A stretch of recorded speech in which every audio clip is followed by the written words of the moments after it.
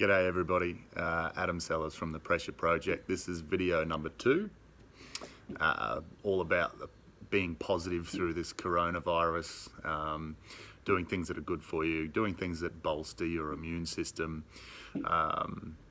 So yeah, today what I'm going to do is I'm going to add a few more breathing exercises. So yesterday in the first video we went through alternate nostril breathing,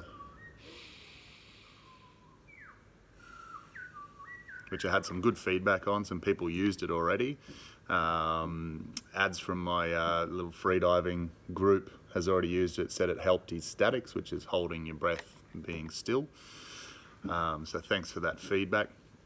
So today we're going to add 2 more, and then I'm just going to go through a little stretching / yoga repertoire. My disclaimer is I'm not your yoga teacher. This is just something that I've done this morning, and by all means you can use as well. So yesterday, I went through the alternate nostril breathing, which is great for focus, great for activating the diaphragm. Got to close down your eyes, breathe through your nose, and just belly breathe whilst lengthening your exhale. That stimulates the vagus nerve, which puts you in the parasympathetic nervous system, which means your immune system's nice and strong, which, as I said yesterday, is our only line of defense at the moment, because we have no cure for this or vaccination. So, like I said yesterday, I can't come up with a cure, I can't come up with a vaccination. I was terrible at science in school, so that's definitely not going to come from yours truly. So there's no point worrying. All I can do is make sure my immune system's nice and strong. So this morning, what I'm going to run through quickly is 3 breathing exercises that not only help with activating your parasympathetic nervous system, which is the rest, digest and regenerate system, which keeps you nice and strong. It also helps with CO2 tolerance. Now, CO2 tolerance helps obviously with freedivers because we build CO2 and we hold our breath, but full stop for any athlete or anyone who just wants to feel better. When you do exercise, you build CO2, carbon dioxide. So when you start to exercise, basically the reason we start to go which is a form of hyperventilation, is we're trying to get rid of that buildup of CO2 because of exercise. So doing little breath hold exercises or exercise where you build CO2 means you build tolerance to it. But you also, especially if you start to do some breath holding exercises, it's a form of simulated altitude training. So a lot of freediving stuff, like stuff we do in the pool, is like simulated altitude training. But it's better in a way. Like, there's a lot of sporting teams that fly over to, countries overseas that are at altitude, which is great. But as soon as they come back to sea level, they lose it. So, in fact, what they say the best scenario is live at altitude, train at sea level, because you can train harder at sea level, but you pick up the benefits of living high. But if you can't do that, if you can't live in the mountains somewhere, like most of us here in Australia, something like freediving training, breath hold training is our best option. And because we can do it at sea level, we keep it. A lot of these sporting teams, they go to altitude, as soon as they come back to sea level, they lose it within, I don't know the exact time, but it might be a couple of weeks. So freediving training is the closest thing we can get to altitude training, and it means that you actually create more hemoglobin in the blood, which is the oxygen carrying component of our blood. I did read a study somewhere where cancer can't live in cells with high oxygenation.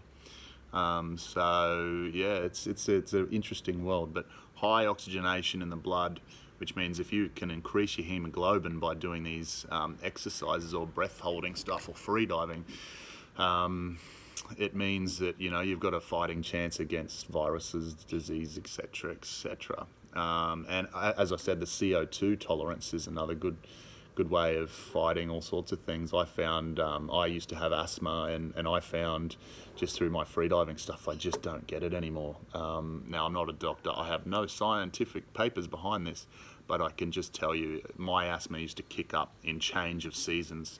I just get none of it because my CO2 tolerance is so high now with freediving, and I carry more hemoglobin in the blood. So I just find my cardiovascular system is so much stronger now. Anyway, we're going to get into it. So the first one we're going to do is just our alternate nostril breathing. So relaxing the shoulders down. If you want to be a yogi, obviously, to the third eye, thumb and finger, or pistol grip. Okay, so we're just going to start in through the left.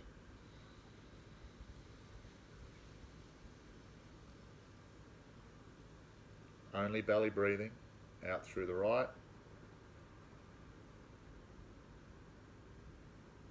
Let go of the rest of your body, in through the right.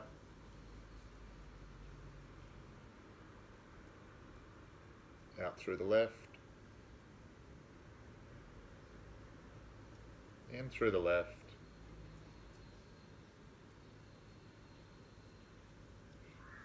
Out through the right. Now do that for at least 3 or 4 minutes. So pause this video and go through it.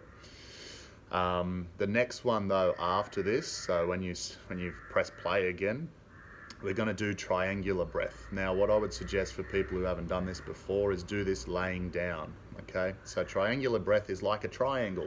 Okay, now to begin with, you may not have that many seconds in terms of when you breathe in, but the triangle is like this: all through the nose, belly breathing with long exhales, is in on the first side of the triangle. So let's say you do 6 seconds in. Then what we want to do is hold our breath for 6 seconds on the other part of the triangle. Then exhale for 6 seconds, nice and slow, and so on and so forth. So it will look a little bit like this, just my belly breathing.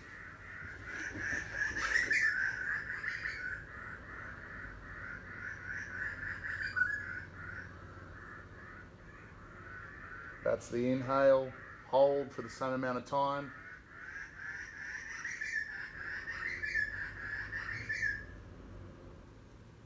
And exhale for the same amount of time.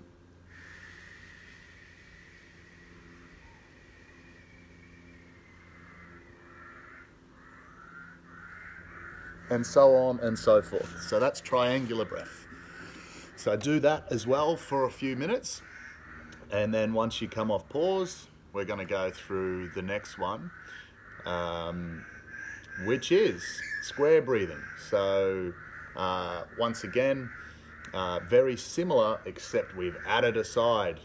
So square, 1, 2, 3, 4. Okay. So with this time, you're going to inhale. Let's say it's 4 seconds this time, because this one's a bit tougher. Inhale, let's say 4 seconds, right? Hold your breath for 4 seconds. Exhale for 4 seconds. And then hold your breath on empty lungs. I mean, they're never fully empty, but on empty lungs for 4 seconds. And go again. Once again, let's start laying down with this one, because if you don't do any breath work to date, this one can definitely be tough, and we don't want you falling over on the ground. Okay, so just laying down, doing this. So this time, very similar again, except we're adding a side. All right, so through the nose, let go of the shoulders, just belly breathing. We're going to go in.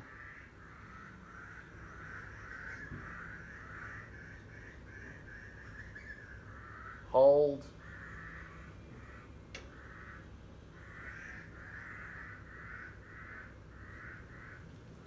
Out.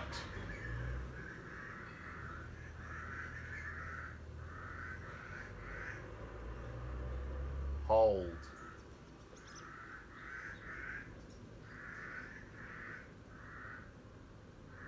In.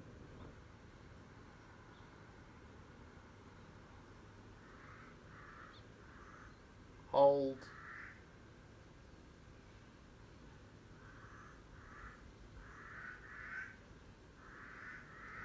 Out.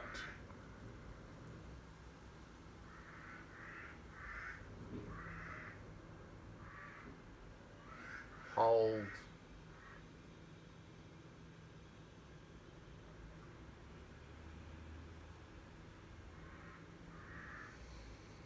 in. So what you'll find with these as well is that as you go along, like you might start off where your inhales and your exhales and your holding and all that sort of stuff may only be 4 seconds.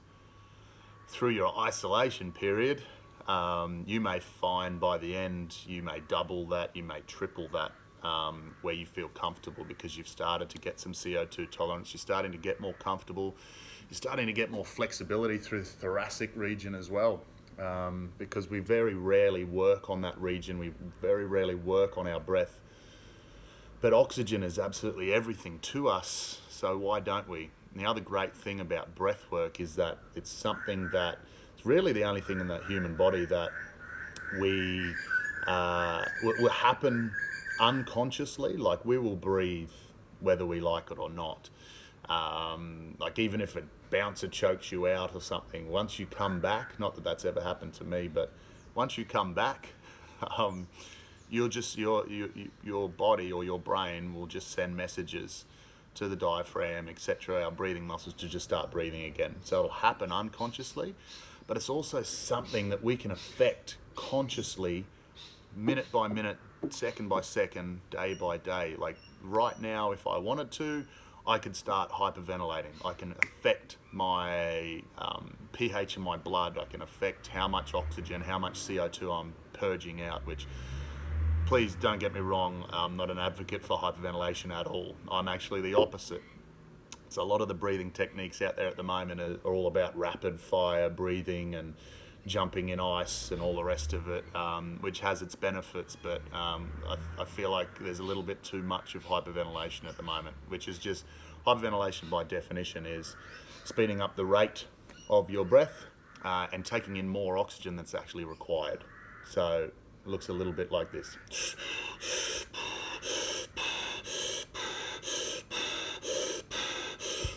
So I'm more of an advocate for the other side, slowing it down, activating the parasympathetic nervous system, getting away from our stress zone.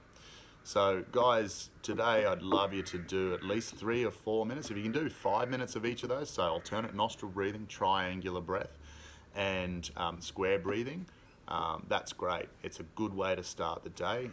And it's something that will build your health, but it's also a mindfulness exercise. It's also meditation. Not all meditation is sitting cross-legged in a cave with butterflies flying around your head. You can just change the way you breathe whilst also helping your fitness. These exercises, if you struggle sleeping, are great before sleep as well, I've found. But it also helps with freediving. They're great for warm-ups beforehand. So yeah, just an all-round, in yoga they call it pranayama, the pranayama practice. But start slow, don't feel like you have to have this massive breath hold or whatever. Start slow, work into it.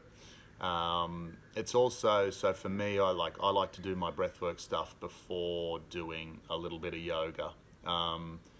This morning what I just did was some stretches, more so than straight yoga. So I'm going to quickly run you through a little routine which is more about relaxation. It's not a lot of long holds or challenging yourself, but basically I'll run through it now. So if you want to pause it and do the breath work first, and then we'll go through some of a routine that I would do maybe the night before, say, competition, but this is very light. This is sometimes just a bit of my routine in the morning. So I'll run through it quickly now with you. So I'll start with, which is actually yoga. So down dog, but they call it like walking the dog. So this is for the calves, hips up to the sky, pushing your heels down to the mat. The calves, this is going to be a much shortened version. I'm not going to take up too much of your time, but you would do these for a little bit longer, maybe up to 30 seconds or something like that. I then like to do the quads So I do it this way because it actually gives me a bit of a stretch through the scap as well. But grab your foot, pull it to your bum, breathe through all of this, guys, in through the nose.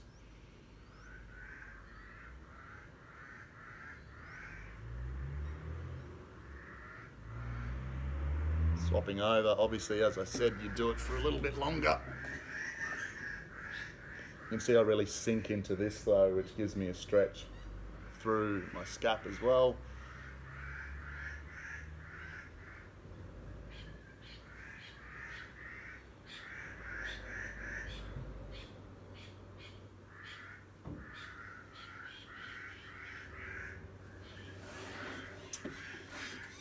Coming into the middle, this is for the hamstrings.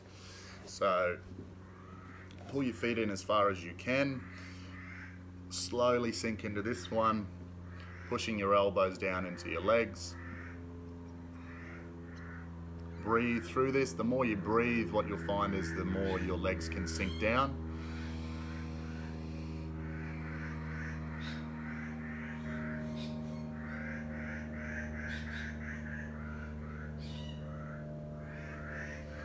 Now into our hamstring. So I like to do one where you push your leg out to the side, bring your leg in here. A lot of these ones are always straight, but I can get a hamstring as well as a lower back stretch out of this one.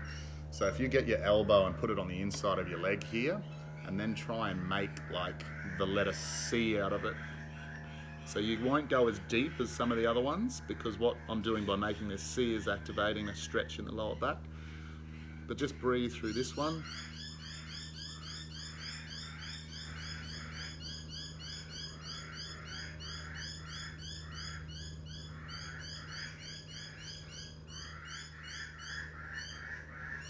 And then, like a yogi, you've got to make things look beautiful, so then you just sweep around.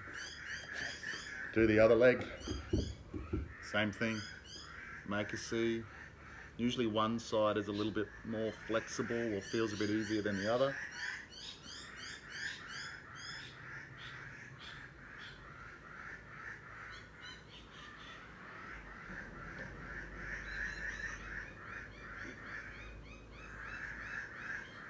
I do like to do a bit of a front ways one, have a good look at my feet.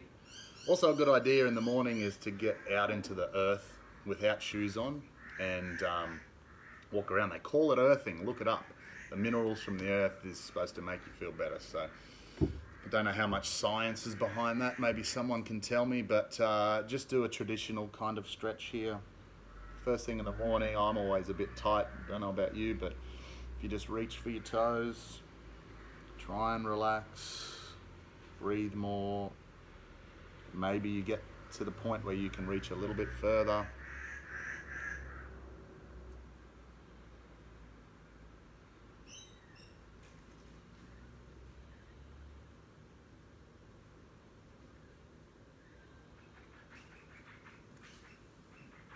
All right.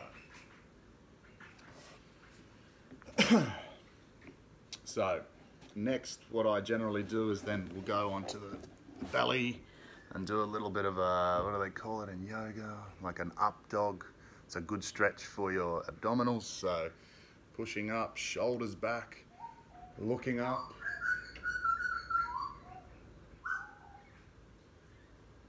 Stretching out the abs.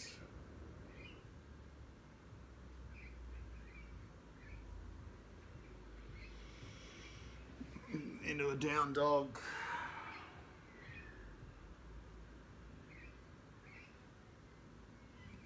Now the next one is for your glutes. The best stretch is actually the one where you do like out in front and lean forward over and hold that stretch. But my years of footy, my knees are gone, so that one doesn't work all that well for me. So the other one that I would prefer is like so. Put your right foot, ankle on your left knee, and then you can roll back.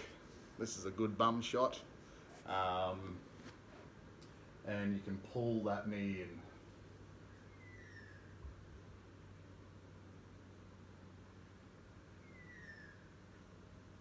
Other side.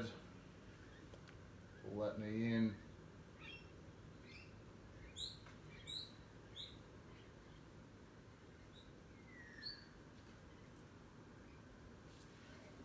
Instead of you having the bum the whole time, I might switch over here. Another glute, a good glute one, but we'll start with the back now, is pull your knee up, left leg, right hand, pull it over. Try and keep this shoulder on the ground. That's the best way to anchor in is throw your arm that way and look down your left arm whilst your left knee is pulled right over to the side. Might be better if I'm down here a bit more.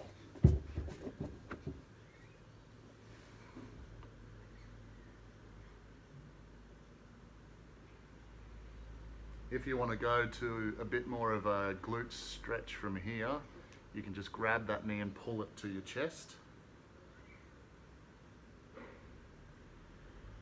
And vice versa, switching over this side. Quite often you'll get a nice little crack. And pull your leg up again if you want to do the glutes.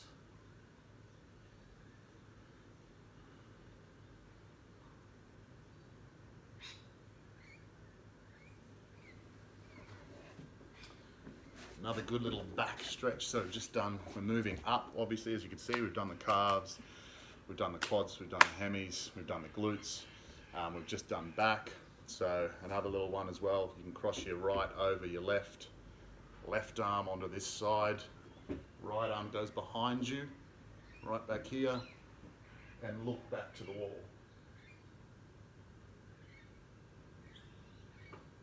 Done a fair bit of yoga in my time. They say this type of stretch like squeezes the body and like squeezes a lot of the toxins and things out of your kidneys and liver or something like that. Don't quote me, but that's what I've heard.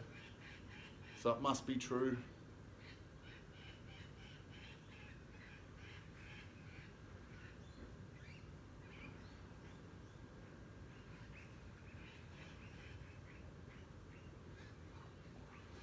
Alright, so we've given the back a good workout. I do like to do some dynamic ones at this point as well. So spread the legs wide, start in the middle like so, and just out to that foot, out to that foot, out to that foot. Start to get some blood flow into the back as well.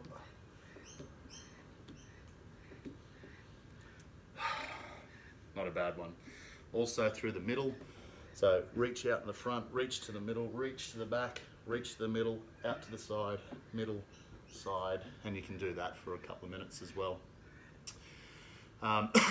Now, my favourite is some of the shoulder scap stretches. A lot of people are very tight through here, but one that I absolutely love is come up onto like plank, if you know it through your yoga. Get your right hand, reach through and sink into your shoulder blade and hold this. Make sure you breathe.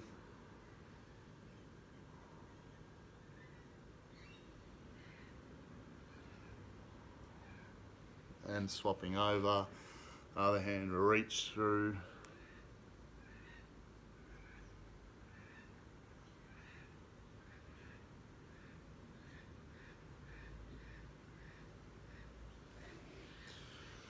And hold. You've got like your traditional shoulder ones, which are like this. I find putting my hand, bringing it up to the ear gives a better stretch. And then the other side, obviously. And you've got your traditional one over the back. This side. But the best one I feel, and there'll be some really fancy yoga name for this that I don't know. Quite often they do it standing up, they link the legs. But I find just doing the arm one is really nice. So put your left arm up like so, right arm goes underneath, and then you link them. Now this is really kind of an advanced one. And you should feel this through the scap. I breathe for about 5 breaths here, and then I sink.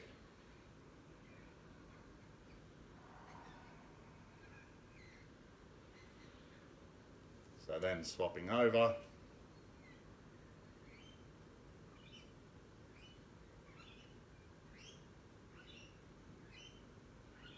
And sink.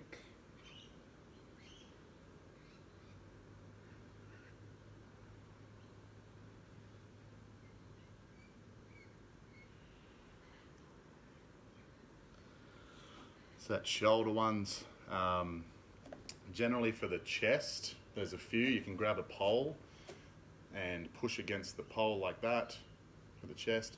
Then you can have the pole here as well, push against. Neck ones I find just push one side, push the other, and do some stretches that way. I'm just going to grab the roller because that's a really good one for opening up the chest.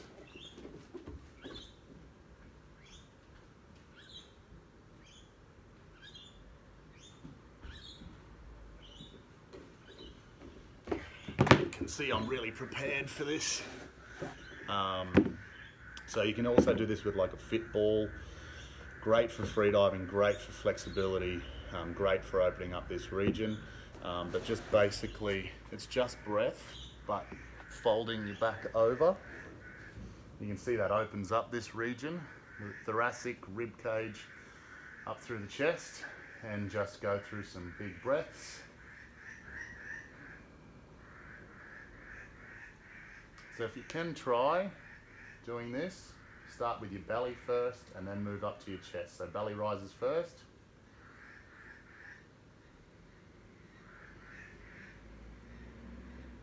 Hold it for a few seconds and then release.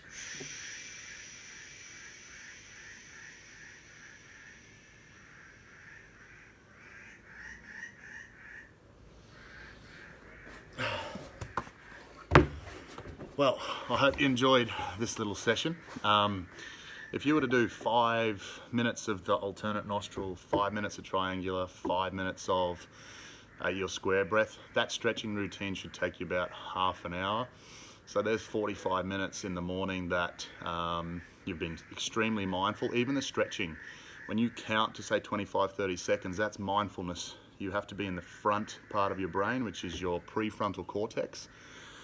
And if you're there and you're counting, you can't be in your fear zone. So there's a half an hour of just counting and stretching that brings you to the present moment, takes you away from all this coronavirus stuff and the fear and anxiety that's being built into us. It's also great for your body, stretching out obviously the muscles, getting some of the stuff working in the morning. Breath work is amazing for us. So you know, there's 45 minutes of your morning and you could do that twice a day. You could do it 3 times a day. Hope you enjoyed, guys. Stay positive, look after each other. We're going to be fine.